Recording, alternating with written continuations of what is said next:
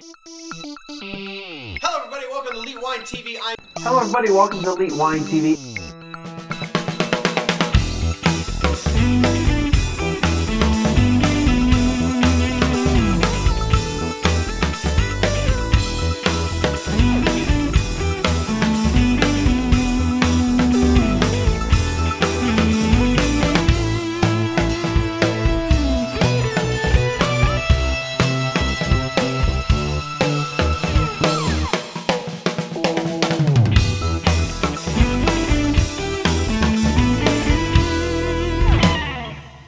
Hello everybody, welcome to Elite Wine TV. I'm your host Mark Fusco here for a special edition of the show.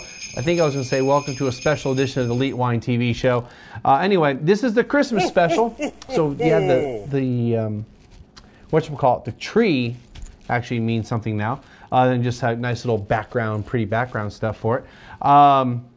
So anyway, so as I usually do for our special shows, I'm going to feature 3 wines. Now, first of all, one of the wines, the first wine we're going to do today is a wine that was sent to me by the Biltmore Estate. Now, a little backstory with that is that they had sent me they sent me 2 wines, which we'll be doing one wine for Christmas and one for New Year's. And the plan was to do a Skype interview with them and talk about the wines. Unfortunately, being the holidays in December, it's kind of difficult for everyone's schedules to mesh.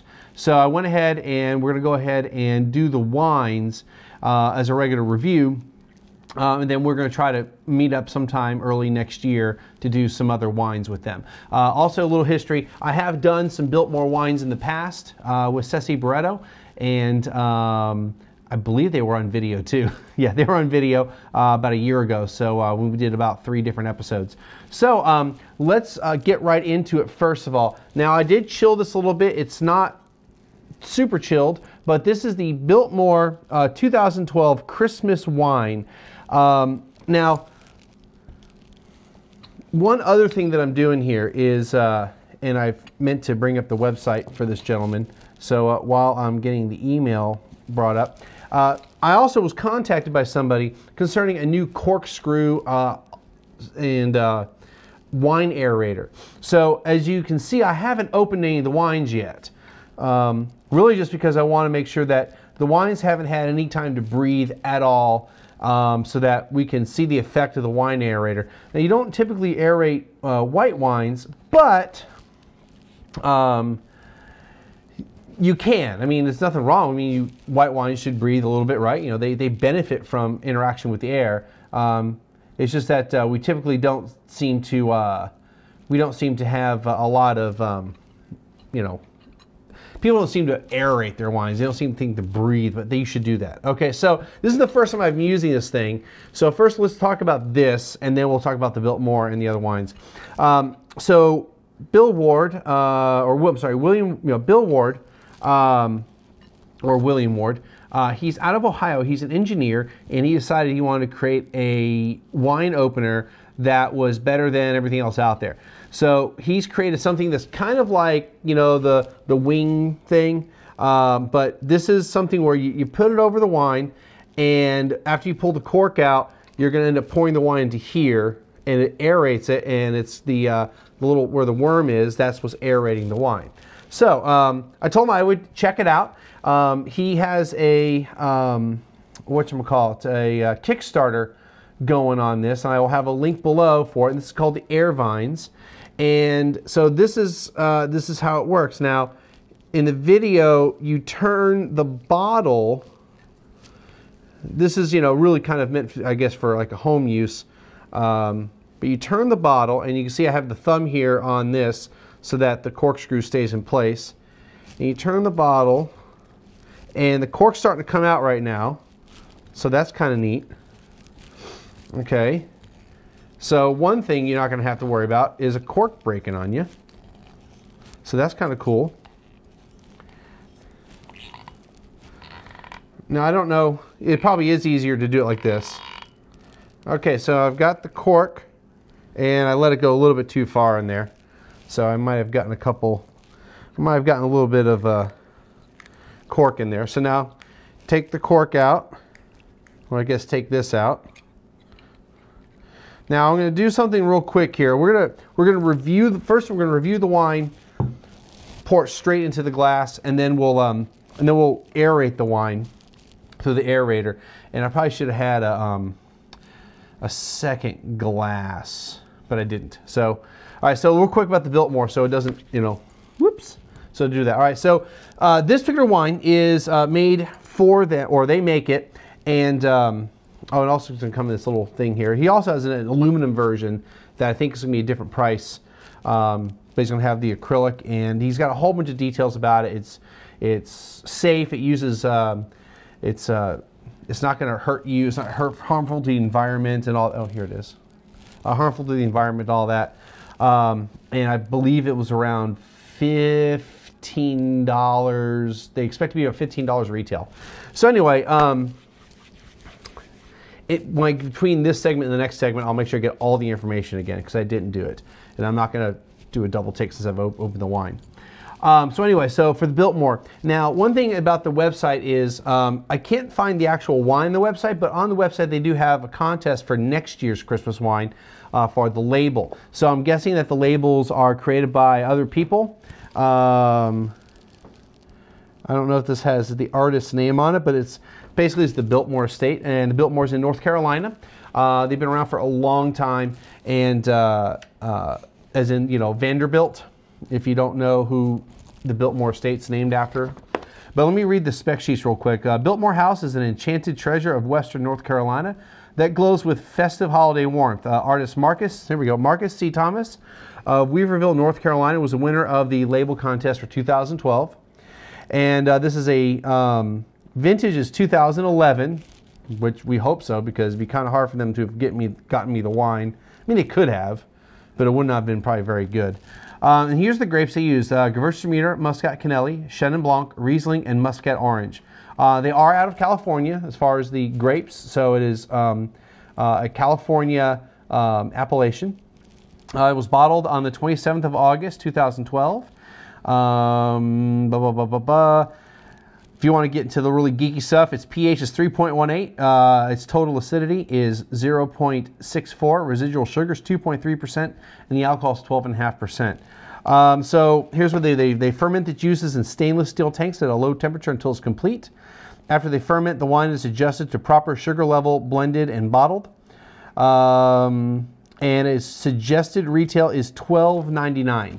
Okay, so so it's definitely a value price wine, and since it's a Christmas type of thing, a white wine, you got the Gewürztraminer, you got the Riesling, you got the Muscat, so you've got a lot of great little white grapes in there that should be good for pairing.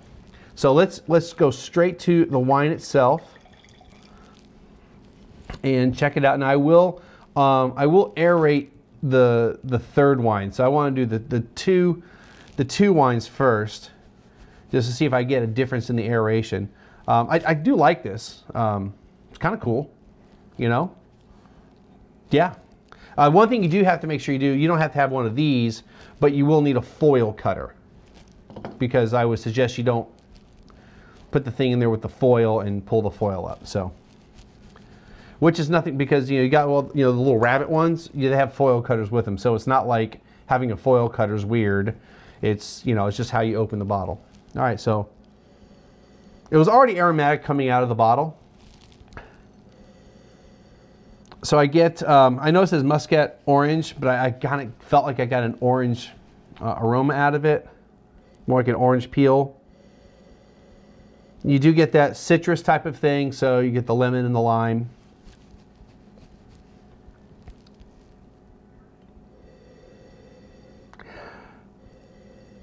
But I do get, besides that citrus flavor, I get kind of a more tropical fruit flavor. But I really kind of get that fleshy, not fleshy, but that orange type of thing, maybe almost nectarine type. But really kind of like the, the flesh of the orange. Floral, it might be there, but I'll just go generic white flowers. It's nothing really prominent. I'm still getting used to, with the lighting setup, where to look instead of looking at the LCD display, looking actually at the camera.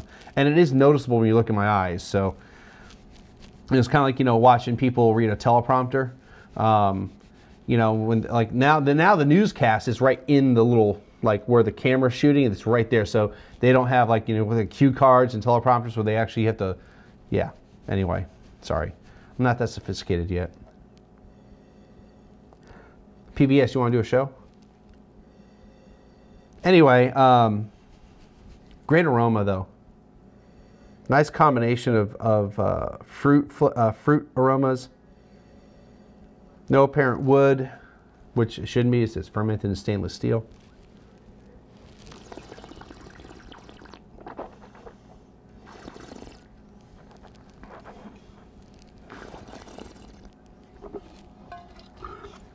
And it doesn't appear to be aged in oak either. Okay, that was another thing. It's got some great flavors to it. It's got that residual sugar, not a whole lot of residual sugar, but it's got a tad bit of sweetness, but that's really more from just from the fruit forward nature of the wine.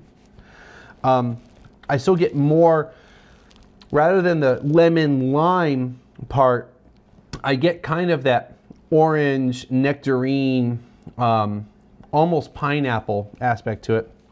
And then on the back end, as I'm breathing out, there is a bit of kind of pasta part coming through as I breathe out through my nose, which, you know, helps with the aromas and all that. But there is a bit of like rubber, okay, which is not bad and not unusual, but it kind of took me by surprise.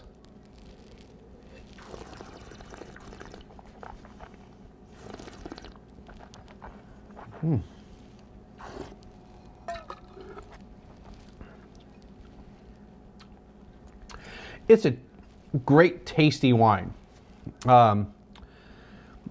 Definitely good for like your aperitif, you know, to get the juices flowing. Acidity is pretty low.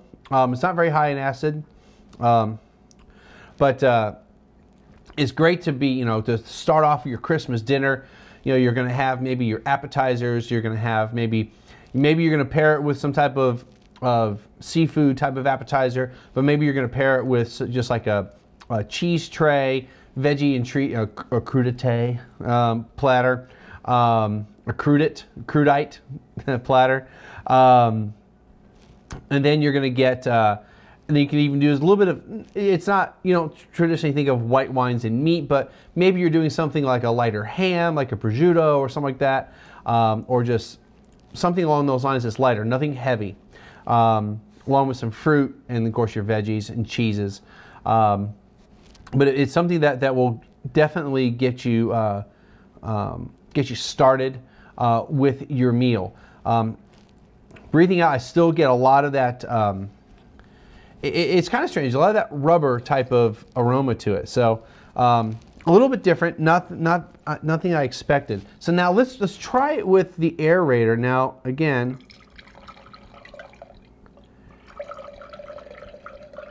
okay, so now this in general, just like any of the other aerators that are out there, it's supposed to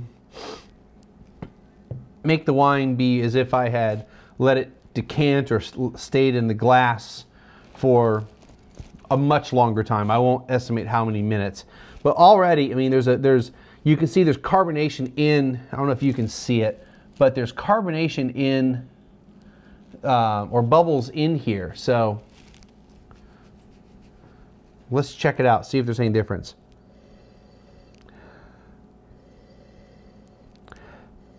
Now on the nose, I'm going to say that it's actually a little more muted. Now that could also be because it's been aerated, so it's not going to. It maybe is.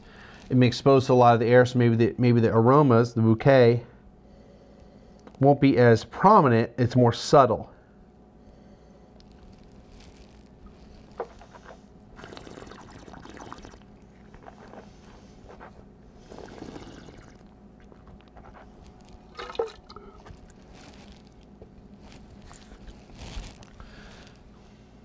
Okay, the one thing I really wanted to see what would happen.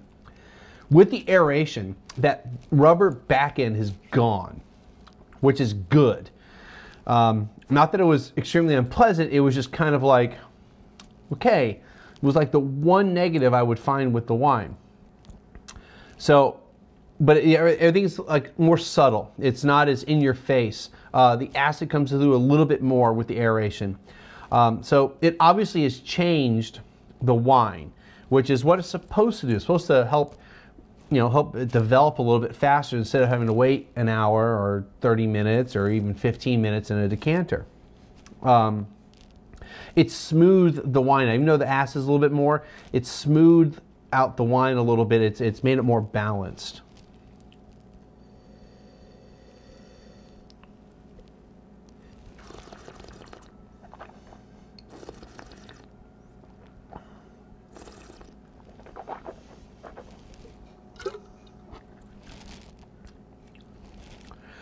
And now there's some other flavors involved. I wouldn't say vanilla, but there's like a cookie aspect to it. Something that's a little bit different. Like maybe it was that pasta that kind of turned into more of a baked goods thing. But yeah, get a little bit of that rubber again, but it's not as prominent. It's definitely changed the wine as it's supposed to. I like the wine. I recommend the wine. I've been kind of toying with the idea of not doing any more scoring of wines, but at the same time, I think people want to know what I think about the wine. So we're going to try a little experiment for this in the next episode with the champagnes. Is we're not going to score these wines, but I will tell you whether it's a recommend, a maybe, or don't even bother. So recommend, highly, or maybe even highly recommend. But I would highly recommend this. Is $13 suggested retail. You might be able to find it for a little bit less. Like I say, it doesn't look like you can order it on the website, though we are getting very, very, very close to Christmas. So even if you did order on the website, you wouldn't really necessarily get it in time for Christmas dinner. But if you're in North Carolina or near there, and you want to stop by over the weekend or stop by on Christmas Eve, because hopefully this video is up by Saturday morning or Friday night. So this is Thursday night recording it. Stop by. I'm sure they've got some at the winery at least, but you might be able to call them and order it. But I definitely would check it out.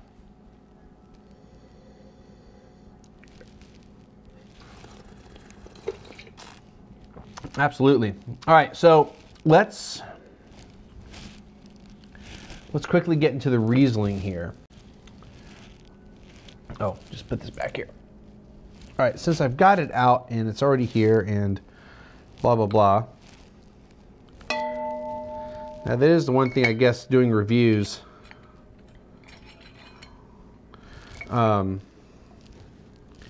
Is having the residual wine in here, so maybe that's not such a great idea.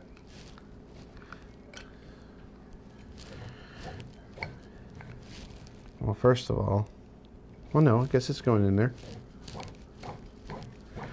Okay, so this is a Riesling. Now, this is the Johann Joseph Prumm. Okay, this. There we go. There we go.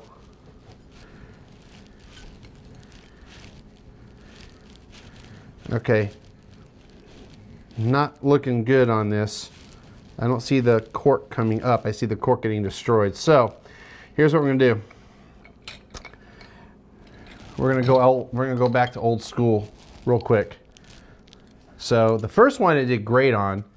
The second one not so much. The third one is a screw cap. So, the corkscrew part is not going to really be very good here. So, we're going to go traditional real quick. I think it went too far again down it, but yeah, the cork kind of got destroyed in this. Now that also could be a function of the fact that it was still wet. Okay, so that might be something to think about. I don't have any more wines to really aerate other than these two. I'm not going to aerate the champagnes, the sparkling wines, but I did destroy the cork on this one. All right, so Oh, yeah. We were supposed to go in between, so hopefully I put the curtains together. Normally I create discrete files for the wine, but I guess I'm just running so far behind, I'm trying to get caught up here. All right, so here's what I'm gonna do while I'm talking, getting this information up. All right, so this is like an icon of Rieslings for Germany. This is the Johann Joseph Prun Riesling. It's the 2010 Wellness Sonnenhe Spätlese. Okay. No, that's not what I was trying to go to. Oh, wait a minute. Maybe it was bringing up Chrome. There we go. Okay, so anyway, I'm trying to see if it has the price on here real quick. Okay, so this will retail for $44. I don't know why I thought 14. That's what mixes the 4. $44. Okay. So anyway, so this is the so German Riesling, the Mosel area of Germany, and Riesling is just kind of one of those classic holiday wines for Thanksgiving and or Christmas dinner. I didn't go Riesling for Thanksgiving, but I figured I'd go with it for the Christmas special. Now I bought this at Joe Saglin Benny's, which is one of the better wine shops here in San Antonio, and they were having discounts on all the wines they were doing, so I saved a decent amount of money off the retail on these things. So this particular wine retails for $47.99. I did get it for $35.99, so nice little discount, and I have pictures of the label. The family behind this has been around for quite a while in making wine. This particular vineyard that it's coming from is considered one of the top vineyards or Rieslings, vineyards for Rieslings. And they started off, well, this particular estate started off in 1911, even though the family's been around, or they've been tending vines since the 17th century. So I'm real excited to try this. This was a highly recommended Riesling by the gentleman over at Joe's. So I'm very excited to try this. And hopefully I'll find, this will be one of those Rieslings I'll have the epiphany with, because I'm still trying to find that Riesling that I really, really, really like. Otherwise, most Rieslings seem to be kind of like, yeah, they're good. And for $35, it probably is going to be really good. So the vineyard name means sundial in German. Just a little quick thing. This nice golden color here. Now the aromas, man, it's pretty complex. Now I'm getting really getting a very tropical fruit on it. It really feels kind of almost mango, pineapple type of fruits. You know, I really wonder, like in places like Germany, when they created these wines and they're smelling these aromas, and we talk about tropical fruits, if they were, you know, what they were smelling out of it, you know, things that were not native to Europe. I mean, granted, in the 17th, 18th century, it's not like these types of fruits were going to be completely unavailable, but it's not like you're going to go down to your local grocery store and have rows and rows of tropical fruit everywhere. Just kind of wondering what they were smelling, what they were equating it to. A tad bit of lime, or lemon, actually more lemon than lime. Maybe a hint of floral, again, white flowers.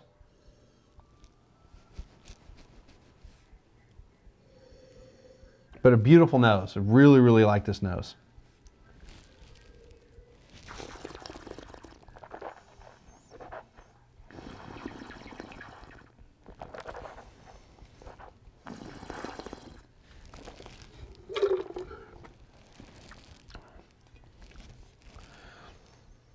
It's got a great fruit-forward flavor to it.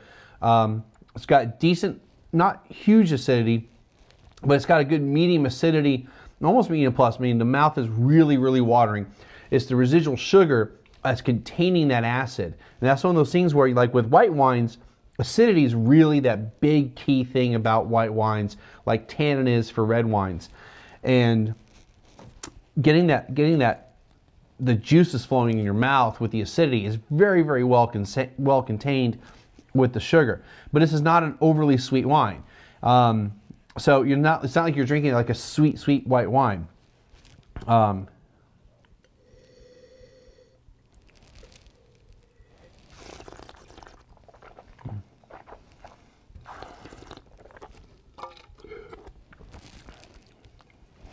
mean, I still get that, I wouldn't say it's necessarily mango, but orange really flavor more than anything else, with a little bit of salinity with maybe, or it feels like salinity with like a little bit of lime juice. Maybe like thinking about like a margarita. So get a bit of tartness to it, like having some lime sour with it. But this is nice. It's really, really, really good. If I was going to score it, it would definitely get a very, very high score for me for as far as type of scores I hand out. This is a highly recommend. And it should be. I mean, this is one of the premier winemakers out there in Germany for Riesling, which most wine is Riesling in Germany, but it's definitely one of the big names out of the Mosel that if you see it on the shelf, you're probably going to get good quality out of it.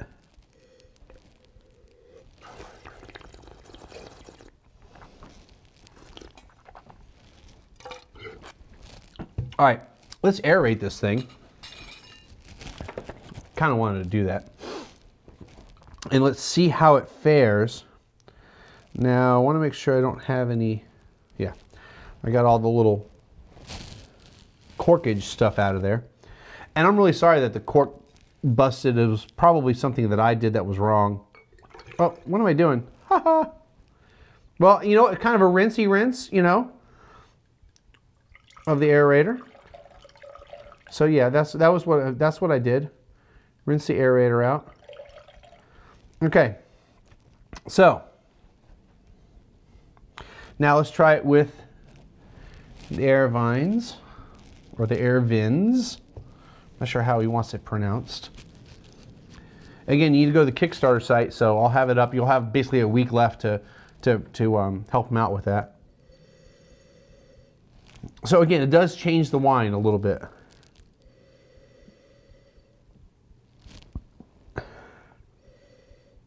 I feel like I'm getting more of the citrus rather than, you know, more the lemon lime aromas out of it.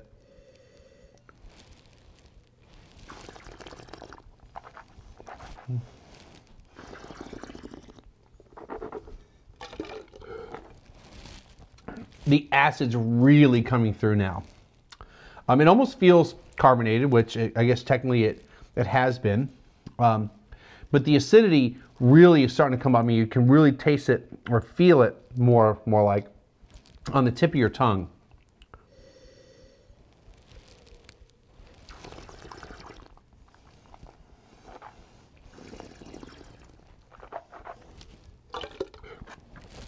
And even on the sides, I mean, it's definitely has changed the wine. So as far as like for the product, aerating the wine, it's obviously changing the wine.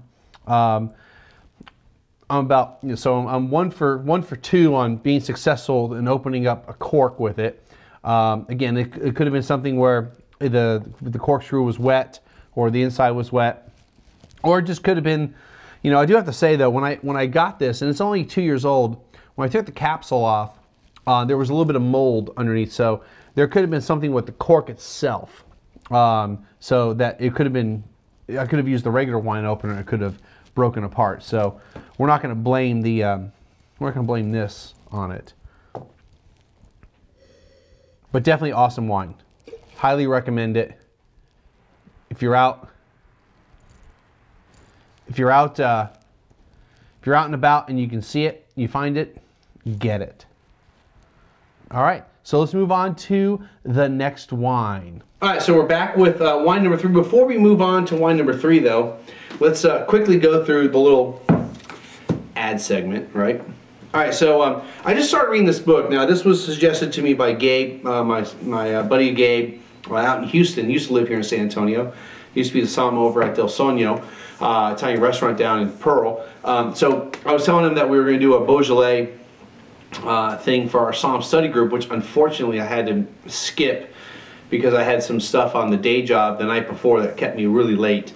But so I picked up this book. It's by Rudolf Chmielewski, and he, so far, I'm not very far into the book, to be honest, but this is some good stuff, man. It's a great story.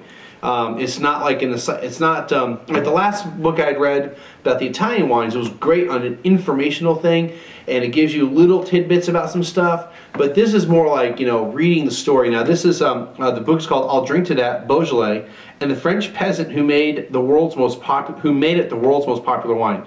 The French peasant is Georges Duboeuf, okay, as in the guy who pretty much created the Beaujolais Nouveau market. And but it isn't just about Beaujolais Nouveau. So it's about Beaujolais and the people there, and the stories so far have been phenomenal. So I highly recommend getting this book, and I'll have a link down below for my Amazon link so you can purchase it, and I'll get like 2 cents from your purchase, I guess. I don't know. We'll see. Anyway, so let's get into wine number 3. Now this I also bought at Joe's. Screw cap. I don't have any problem with screw cap, though my boss did say something like, you know, the first sip tastes like metal, but blah, blah, blah. Okay, so this is the 2011 Meiomi Pinot Noir. Bought it at Joe Saccombene's. They listed it for $25.99. Had a 25% discount, so I paid $19.49. Yeah, $19.49. So under $20. Okay, so we're still, you know, I normally we do value, premium, but, you know, I went white, red. So, but these are the same people that the history of this. The same people started Caymus and Mer Soleil and Silver and Conundrum. So it's the same group of people. This particular winery is ran by Joseph Wagner, so the Wagner family of wineries.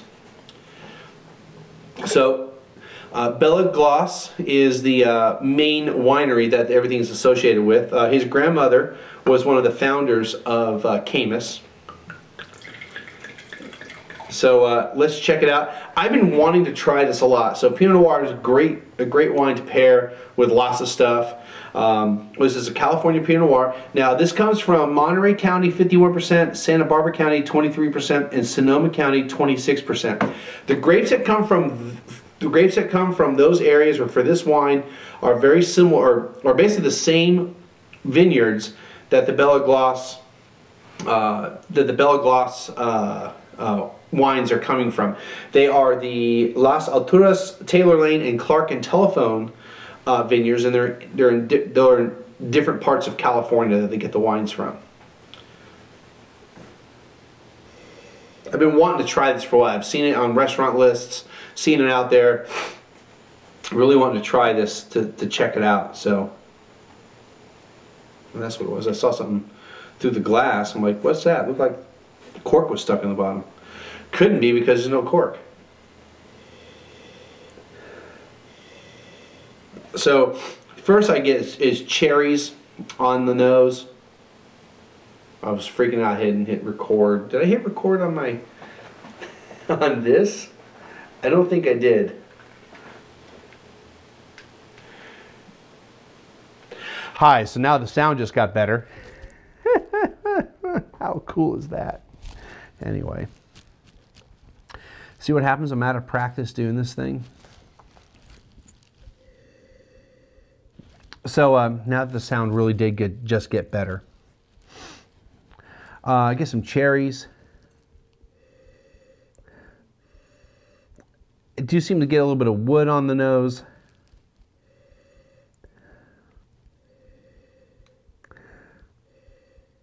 maybe a bit of leather. To me, the nose is pretty close. So when we do this, let's see how that changes things up.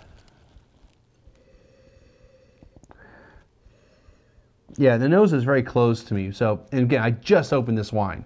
So this is a perfect reason to use one of these.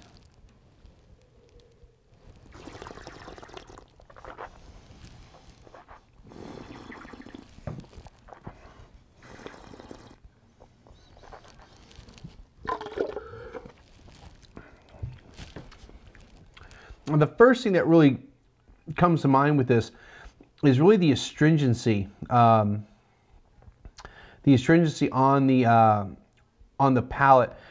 They don't have the spec sheet for the 2011. No, go away. And the reason I'm looking at this, I just want to see if there's anything about it that is maybe it's is there anything in here besides Pinot Noir, because it's not super dark actually. I guess it's not too dark for a Pinot Noir, but it just seemed to be a little bit purple, more purple than I've seen from other Pinots. But it could be 100% Pinot Noir. It's just that American Pinot Noir, especially California Pinot Noirs, are notorious for adding Syrah or something else to the grape. But really, the first thing that comes to mind was a bit of astringency, like from some wood.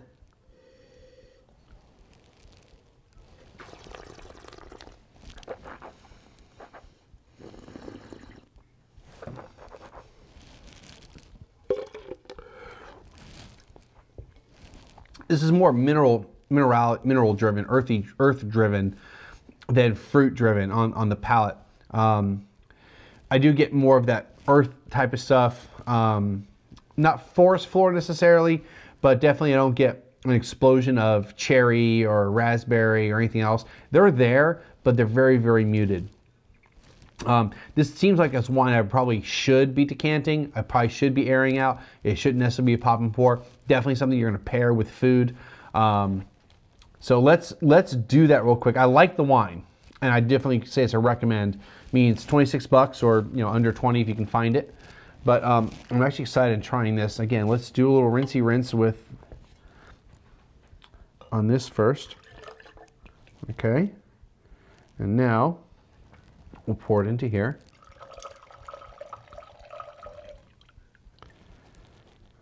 All right. Gonna get the last bit of wine out of that. Okay, so now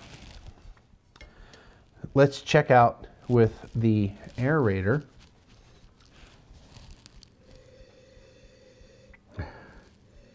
Now on the nose, it seems like it's opened up a little bit. It doesn't seem as woody. But again, I don't really get much else out of it.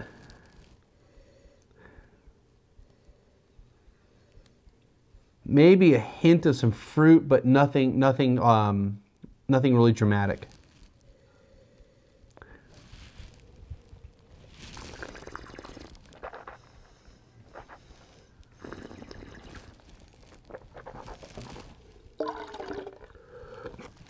Ooh, little splashback.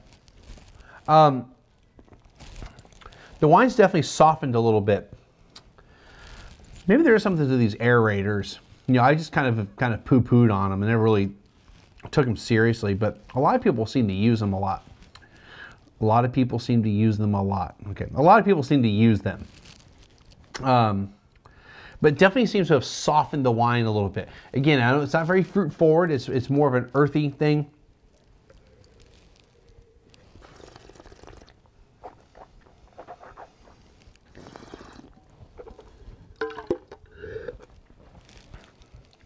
It feels more cigar box, leathery. Again, I don't really get those classic cherries.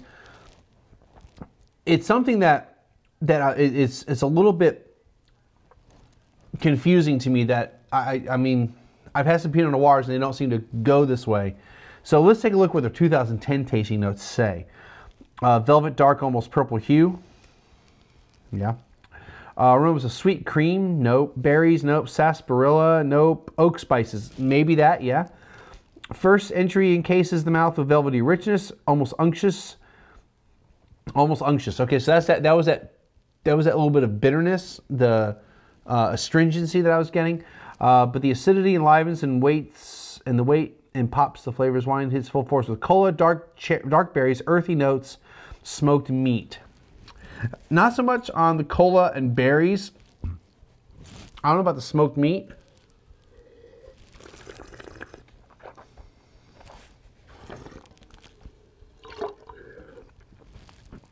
I'll go with kind of that meaty, a little bit of meatiness to it. Definitely the earthiness to it. The berries, I don't really get that. The cola, I don't really get that. Again, it could mean that it just means it really needs to aerate. It really needs to be in decanter for an hour, 30 minutes. It's not a bad wine, but it's not a wine that's like flooring me. I'm like, oh my goodness, this is awesome wine. It's a recommend, but I wouldn't necessarily. Let's see, how did he put it in the Italian book? It's not, to me, it's not a wine that you have to have before you die. That was actually kind of reading that. It kind of made me think about how I rate the wines. Definitely, if you see it on the shelf, I would say buy it. If you're looking for a higher end Pinot Noir from California, but my recommendation is that you probably want to decant this. But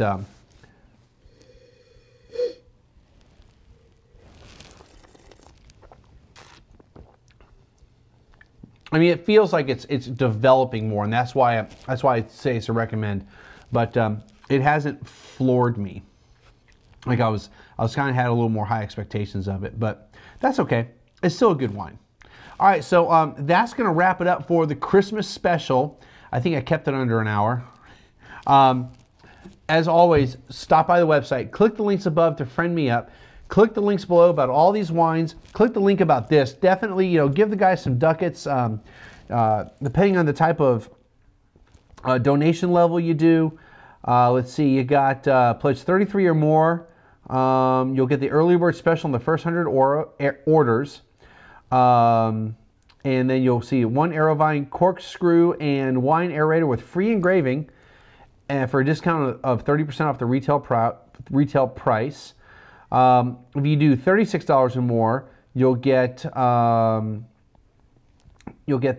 engraving for discount 25%. I'm not sure what the difference was on that. Oh, early bird special on the first 100 orders. 36 or more, you'll get 25% discount on the retail plus 37. You'll get the aluminum version, and then you'll get a 30% discount and an engraving. $40 or more, you'll get it in February. And it'll be, it doesn't say which one it is. It doesn't say if it's the aluminum or the acrylic, probably the acrylic. 17% off, and then 40 or more, you'll get the aluminum version. 25% more, retail price, discount, blah, blah, blah. Anyway, check it out. I mean, it's a great idea. Combines the corkscrew with the aerator. It's, half a dozen. If you're comfortable with these types of corkscrews and you want to get an aerator and you want to, blah, blah, blah. But if you want something that's just like all in one and you're not worried about, twisting the bottle, that's the only thing I would say. Like, you're not going to use this for, you're not going to use this product at all for something that's really old because you have sediment. You don't want to disturb the bottle. So this is definitely for pop and pour bottles, things that are not overly old. Like my bottles, I don't have anything really old. If you're doing sediment, you're doing something completely different. You're decanting it not just to aerate it, but you're decanting it to get the sediment out. But for pop and pour, I think it's a great idea. Never seen anything else like it on the market. And of course, the book. Stop by, check things out, leave some comments below. Check out the written blog about what I plan to do next year, and we'll see everyone again next time for New Year's Eve.